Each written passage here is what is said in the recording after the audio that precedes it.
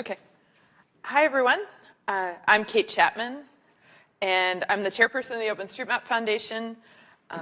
Been involved in OpenStreetMap for the past decade. When I was asked to give this talk, it's a little funny, because the award we won yesterday is really for everyone. So trying to think about what to touch on. So I'm really just going to go through some of our major milestones, some background on the project, those sorts of things.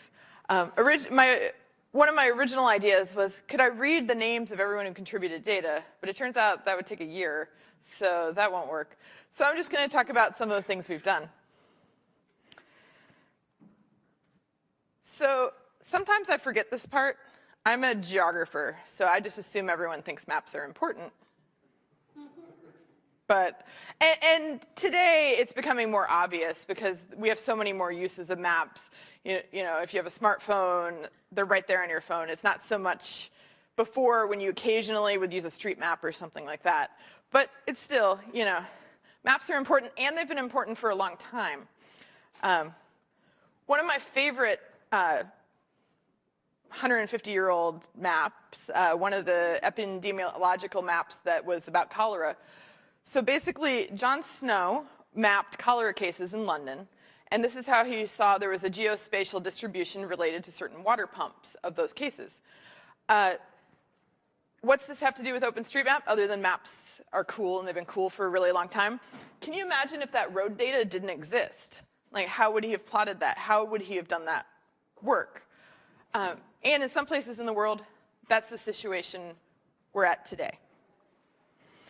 So think back, 2004, that's when OpenStreetMap got started. In the UK, the Ordnance Survey, which is the national mapping agency there, their data was very expensive. University Steve Coast needed map data, very similar to what John Snow needed, so he decided to make his own map. And OpenStreetMap was born. At this time, this was people mostly walking and on bicycles with GPS units. So imagine the hiking GPS units, you know, not so much your phone, which you might use today.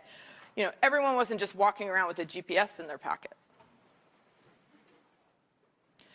So the vision was to create a free map of the entire world.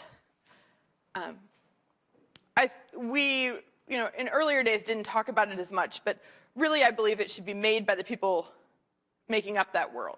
You know, everyone should be able to contribute to that map. One of my favorite things about how we describe our license is called the cake test. Geographic data, or a map, is only open if someone can make you a gift of a cake with your map on it.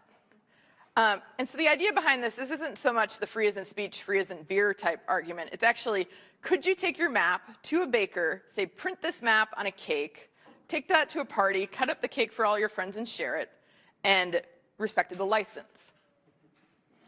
The end result of this is we make a lot of map cakes now. I've eaten OpenStreetMap map cake at the World Bank, at government offices, at little community parties. It's one of the unique, quirky things about our community. So at a very high level technical look, what really makes up OpenStreetMap? So we have these things called nodes, ways, and relations. And that's the actual data of where something is on Earth, the XY coordinates, if you will. And so we have that information. And then we have key values attached to it. So you can have a point, and you can add as much information to it as you want. The reason this is unique is normally in geographic information systems, you have layers. So you might have like your hotel layer, your street layer, and it's separate data. Picture it almost like separate tables. We just mash it all together. And the reason that's awesome, though, is our data schema is actually crowdsourced, not just our data. But you end up with really funny things, like we have a tag you could have on a road, horse equals yes, which presumably, are you putting horse equals no on all the roads? So over the years, you know, the structure can be a little funky. So I'm going to go through some major milestones. I'm sure I missed someone. Sorry, there's many milestones. You know, it's been 15 years, and I skipped the first third of them. So 2004, like many good projects, domain name gets registered, put up a website, and the first mailing list post. The first community gathering was 30 mappers went to the Isle of Wight in 2006 to map the island and get to know each other. So, OpenStreetMap, a lot of it takes place in the physical world. So, a lot of times we're mapping at home, but we also come together. Another important thing that happened in 2006 is the OpenStreetMap Foundation was formed. So before that, it was really just Steve Coast had like this project and this idea, but as with many projects, you start to need some legal structure behind it. Who's going to own the servers? Who owns the trademark, the domain name, those sorts of things. So the Rails port. What is this? This is our software, also in 2006, that runs the OpenStreetMap website and the API. You should think about names, because they could stick around for a really long time. So 13 years later, the Rails port has existed longer than the original software. Sorry, you don't have a cool name, Rails port. And same year, the first OpenStreetMap companies were founded, GeoFabric and CloudMade. 50% of these companies still provide OpenStreetMap services, and 100% of them are still in business. The one not providing the services is not competing with us or anything either, so just so you know. So JOSM. JOSM is a desktop editor. I think of it as the Swiss Army knife of OpenStreetMap. There is nothing you cannot do in OpenStreetMap in JOSM. There's probably a plugin for it, but there's a lot of buttons. So this is sort of the power user tool that developed about that time. One of the other real game changers, if you remember back, people were just going around with GPS units, so you actually had to go down every inch of the area you were mapping. Yahoo donated their imagery for digitizing in 2006, so meaning you could have a picture, a satellite picture or an aerial picture, and you could trace over it to create lines, to digitize buildings, things like that. So you no longer had to walk every inch to map things. And there's some things that maybe would be inaccessible because there was a fence or something. You could still now see them. The first State of the Map happened in 2007. And then this map, which is a little hard to see on this screen, but those are all the other places State of the Maps have happened, be they regional, international. People are getting together to talk about OpenStreetMap in a conference format all over the world. As I said yesterday, we'd be nothing without free software. So Mapnik is a library that allows you to render beautiful maps. So that came out around 2007, 2006, and it was one of those things, another mailing list post. People are like, oh, there's always a mailing list post. But this one is successful and drives a lot of the cartography today. Potlatch. Potlatch was our first online editor. Remember I said we had the Swiss Army knife of mapping. Potlatch is more, for a while, if you went to OpenStreetMap.org, you didn't just like sign up for an account and edit. It was more complicated than that. This is the first time you could just, in the browser, start editing. GPS to go. This is a program that we don't really do anymore, and it's because access to GPS is a lot easier. But it was this idea that you could write to the foundation and be sent GPSs in places where they would be more cost prohibitive. So we started sending GPS units around the world.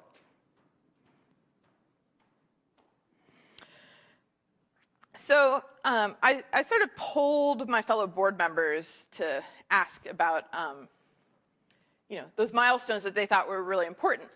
And the thing was, this 2009 Gaza mapping, actually, we forgot about it. And the keynote yesterday reminded me, I'm like, wait a minute. We've done mapping in Gaza to try to help, because OpenStreetMap, we help in our own way. So the first time in 2009, Mikkel Marin put out a call, let's map Gaza. And then later, funded by and supported by Jumpstart International, sent people to actually learn how to map in OpenStreetMap. Then the community was called on again in 2014 to look at satellite imagery to map damage to buildings in Gaza, so the UN could do an assessment of what level of damage had happened.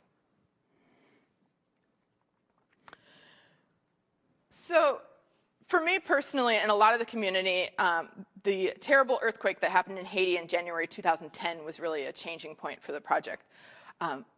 So what happened was there was a huge earthquake, and people were trying to figure out what they could do. And what I always thought was fascinating is people just started mapping, figuring, just from old imagery, figuring maybe having a free map would be useful.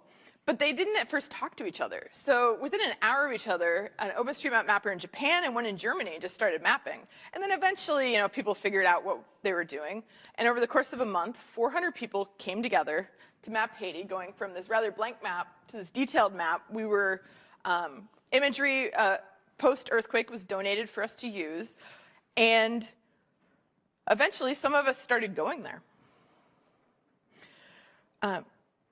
In the early days, just a few days after the earthquake, what really, I think, got people going is this picture was posted on our wiki. And it was from one of the search and rescue teams. And he said, having OpenStreetMap on this GPS is vital for us getting around. And, a lot of times you don't even figure that out, because, how many search and rescue people are going to take the minute to, sign up for a wiki account and then, post a picture?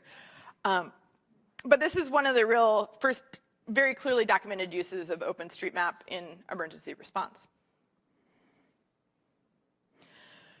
So the humanitarian OpenStreetMap team was an idea.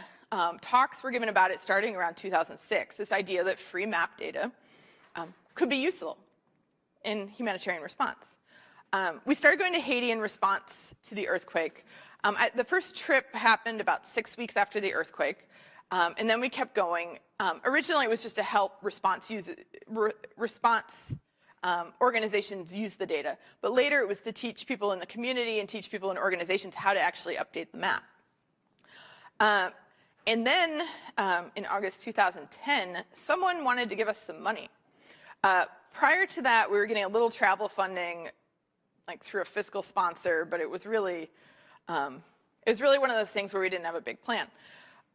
And so we became an organization. We did not put a lot of thought into it. We more were like, we need a bank account to have some money to keep doing good work.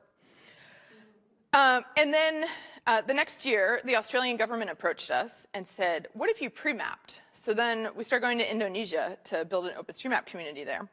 And the Humanitarian OpenStreetMap team, or HOT, supports humanitarian and international development projects around the world today. And I should mention, so this is a separate organization built on OpenStreetMap. And part of the reason for going to Indonesia, as I mentioned, was sometimes it can actually be fairly easy to build free software. But if you need data, what do you do? So they were building impact modeling software to help disaster managers make better decisions. So they had scientific models, and they couldn't figure out how to get them into the hands of the regular disaster managers, so they'd actually do something to plan. So the idea behind this software is you could have a model of, say, a volcanic eruption, and you could combine that with infrastructure data, such as buildings, and say, okay, in this scenario, this many buildings will be damaged, so this many people will be displaced, so you need to plan and have this many tents, blankets, rice, all these sort of things to prepare. They didn't have that building information. So that was why we were there, doing the pre-mapping, was to power in a safe this free software that we were putting in the hands of disaster managers.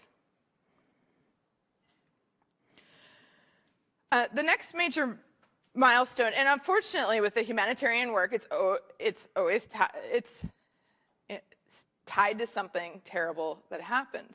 A local Nepalese organization called Kathmandu Living Labs had been mapping in OpenStreetMap for a few years. Their executive director is the first person to do his PhD in OpenStreetMap, his thesis.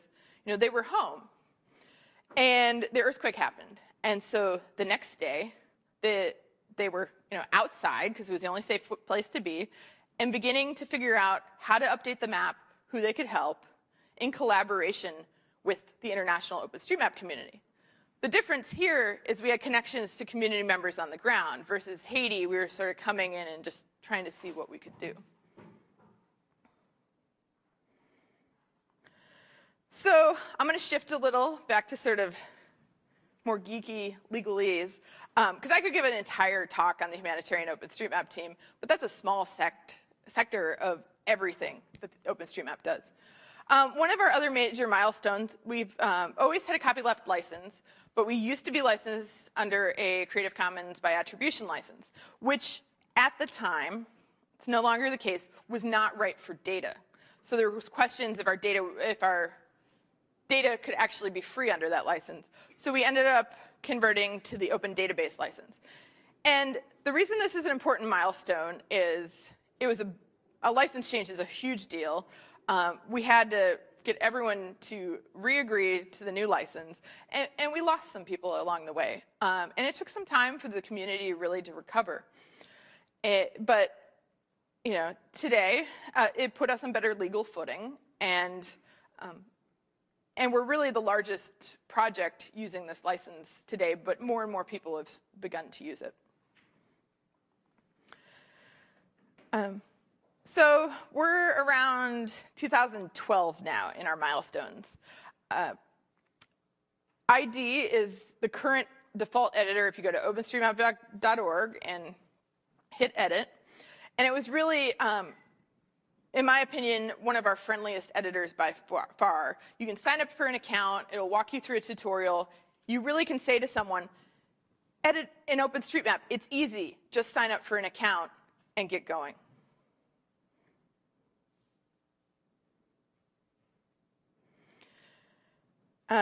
Another milestone is, I don't know if you remember this, but Google basically used to offer free API access, and people built their entire businesses on it.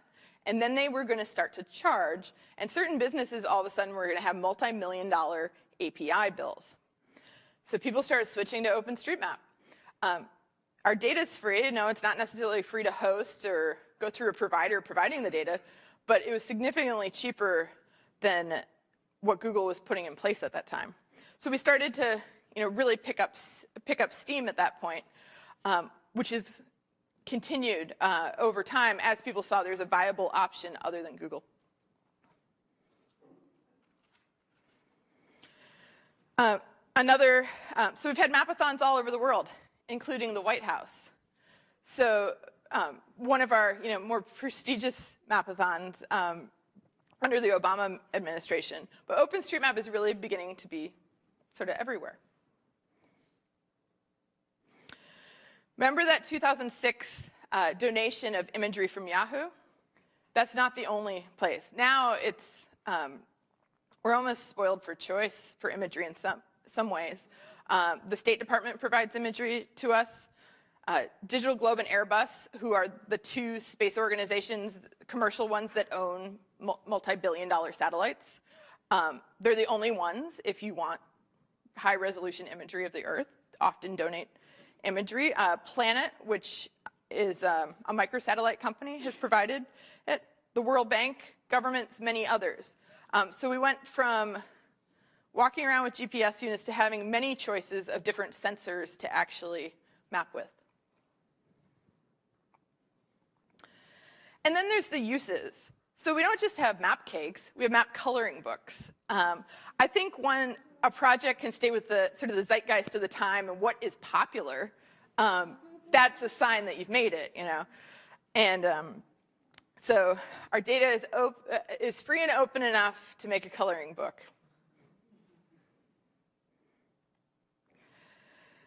Over the time, we ended up with a lot of informal affiliations for OpenStreetMap. But we also have official local chapters. And what it means to be a local chapter is you actually have the rights to use the trademark.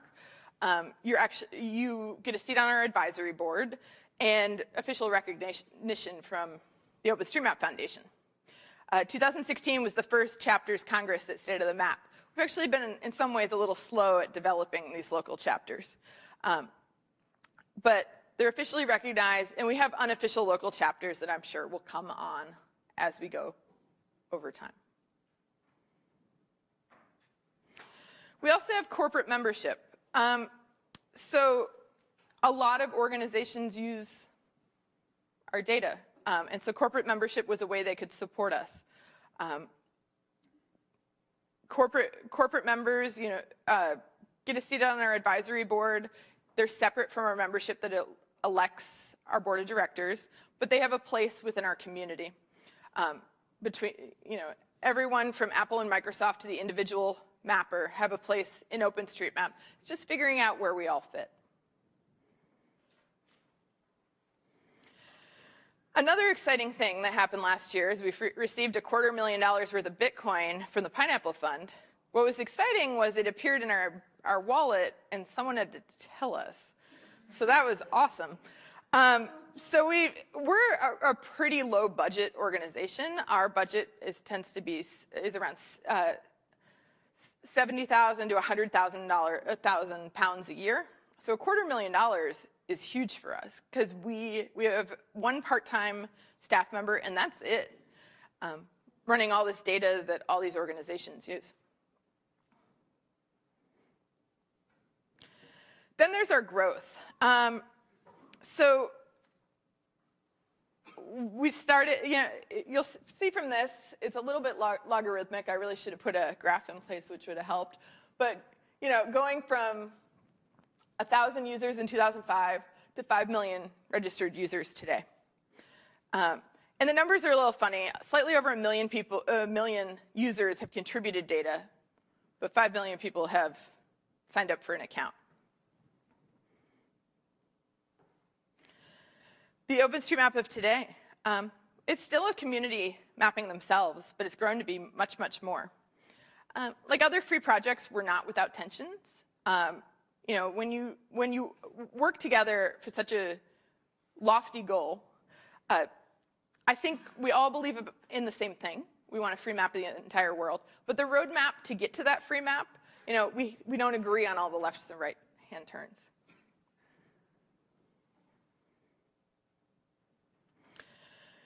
The OSM of the future. I'd love to see more data available from sensors. And so from sensors, I mean anything from like a satellite to a GPS trace from your phone to maybe LiDAR data from self-driving cars to Street View to anything that we might be able to use to update that map. There's probably things out there that'll come eventually that I haven't thought of, or no one's thought of. We really, we need to define the place for automated mapping. So since we started as a very manual process and now machine learning has made major strides in how you can extract data from satellite and aerial imagery or even Street View imagery, it's figuring out where's that place, where do the humans and where do the robots fit. I would love to see more editors from all over the world. We do skew very white, male, and Western. There's a lot of work to get other people involved, but we really don't fully represent the map that we're making. More users, more community, and of course, there'll be more map cakes. So how many of you have ever mapped in OpenStreetMap? Yeah, pretty good number. Good audience for that. So how do you join us? There's a lot of different ways. Simply start mapping. Go to openstreetmap.org, get an account, and then map what you know. Go to your neighborhood. There's probably something missing, because you can have a virtually unlimited amount of detail. There's probably something important to you that someone else hasn't yet cared about. Can also start coding. Use our data. Contribute to tools to help us improve the data. And there's a million other things you can do with OpenStreetMap. Start organizing. As I said, it's a lot of time home at your computer, but we have mapathons and mappy hours. I don't know if there's ever been a Mapapalooza or a Mapstock, but there should be. Just stick the word map on it.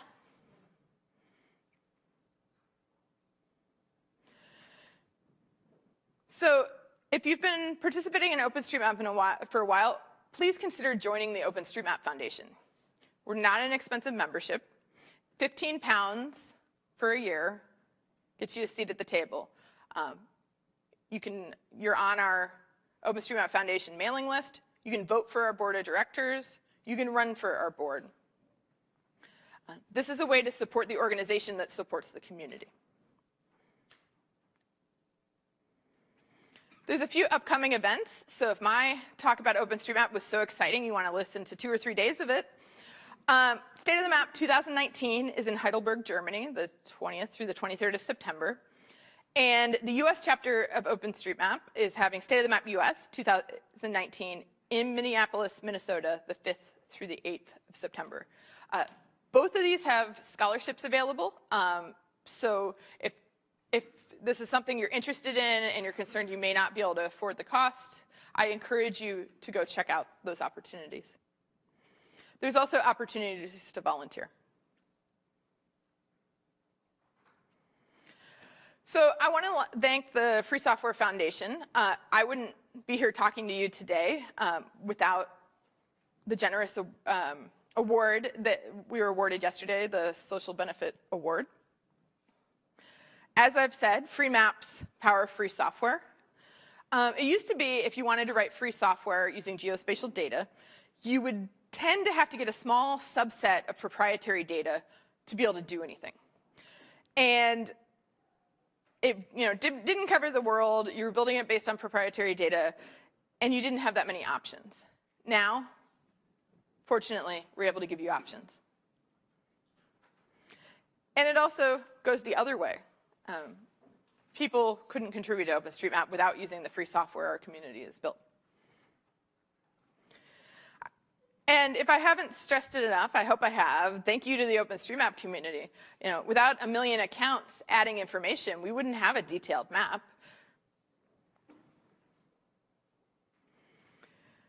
Okay, thank you. I definitely have time for some questions.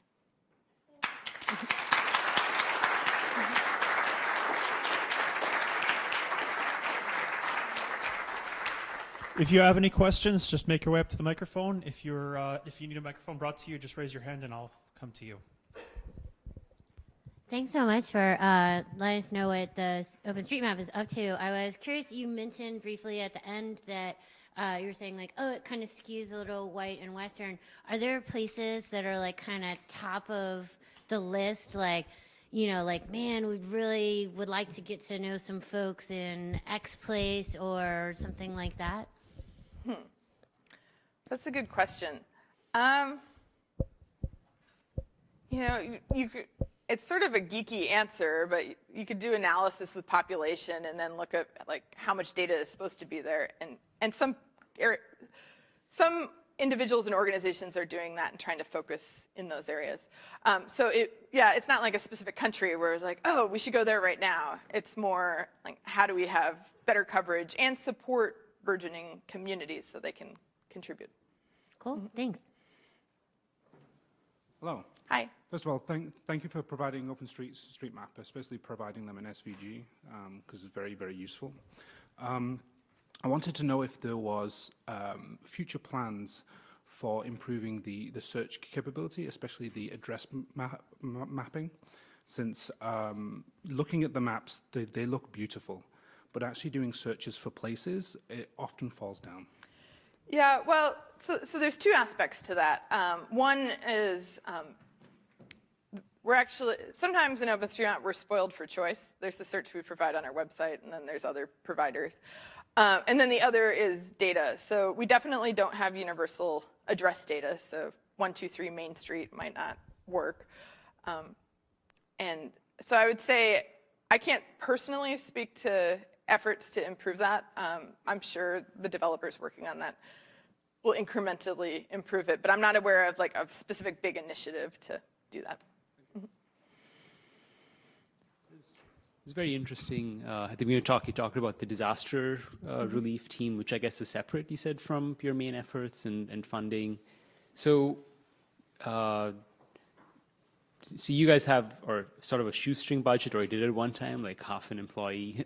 So how does the disaster relief team get funded by something like the UN, or are they, how much nonprofit funding is there for that kind of work versus volunteer time?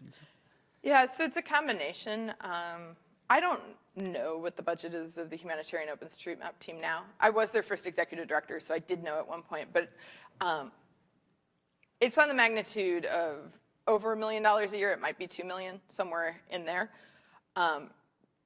and it operates with paid staff, but also a lot of the work is organizing volunteers. So if there's a disaster, helping organize people so they can help update data.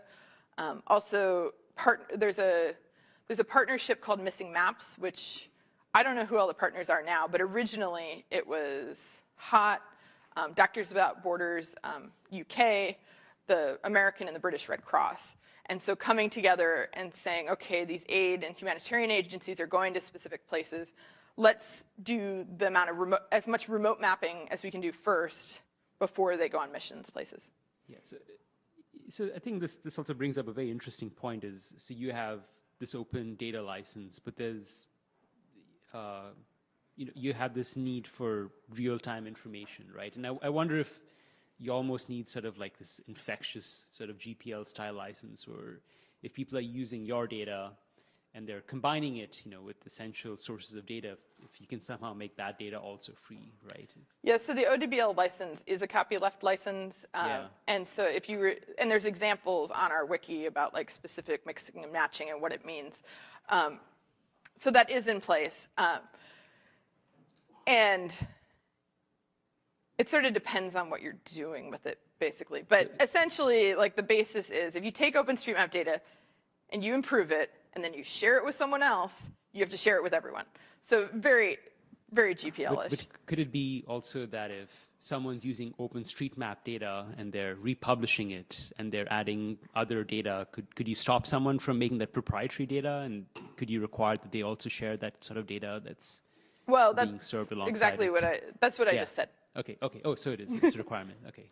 Yeah, if you're improving the OpenStreetMap data, like you have to release that. Thank you. Mm-hmm.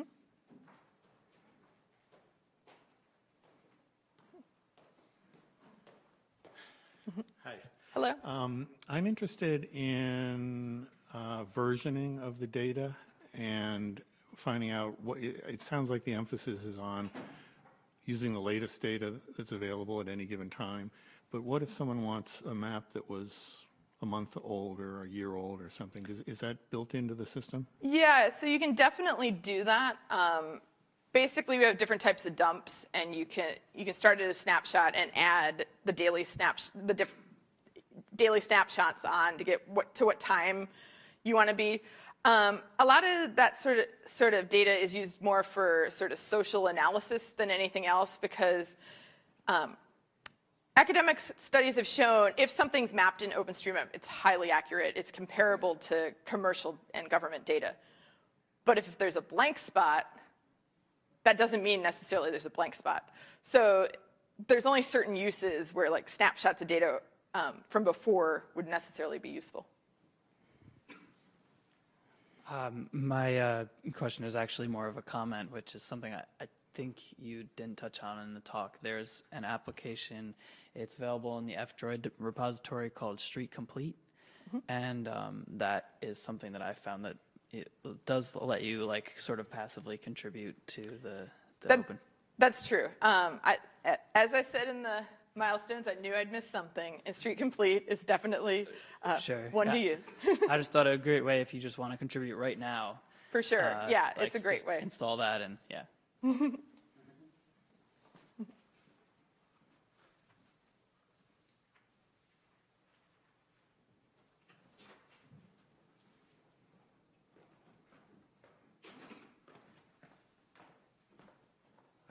I appreciate that you've been trying to represent the broad community and the great amount of work that's gone into this, but I'm just wondering if you'd be willing and able to share some of your personal interests in this as a geographer, because sure. As we heard, right, you do what you love, and it's a lot of volunteers, and that's, I'm sure, how you got into it. So.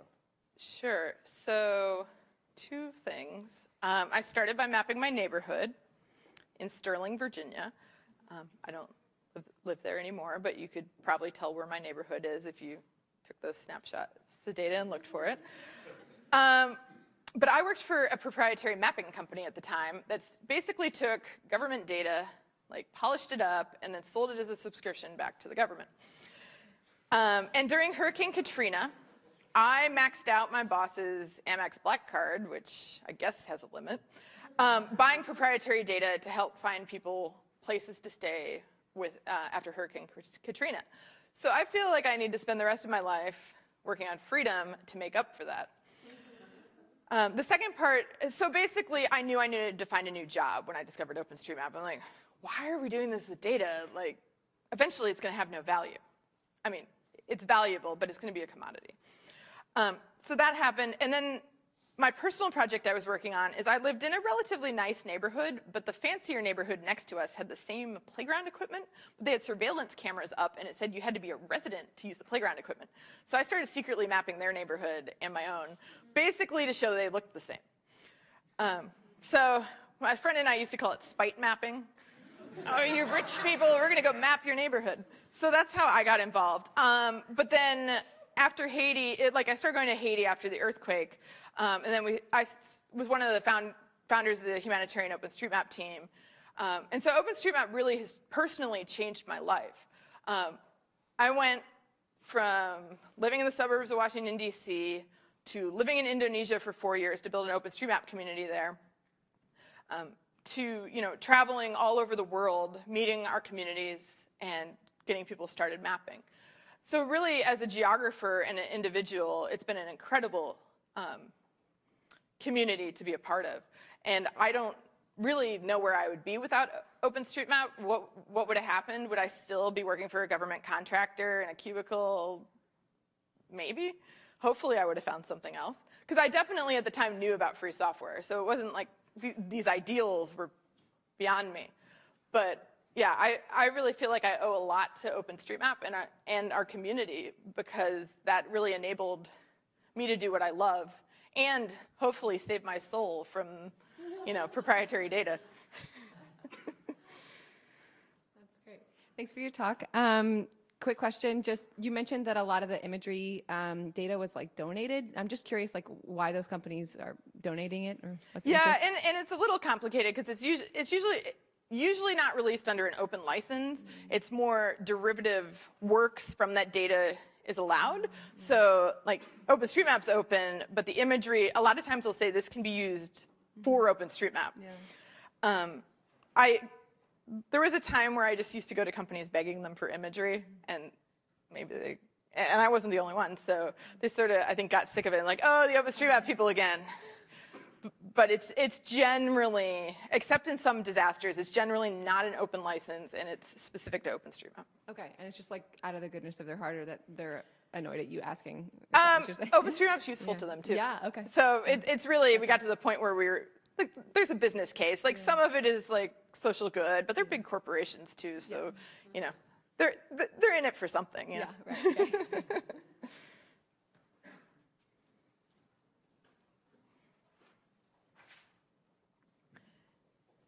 Okay, well, thank you everyone for listening to me, and I really appreciate my first LibrePlanet. I'll have to, keep it on the calendar again, and thank you.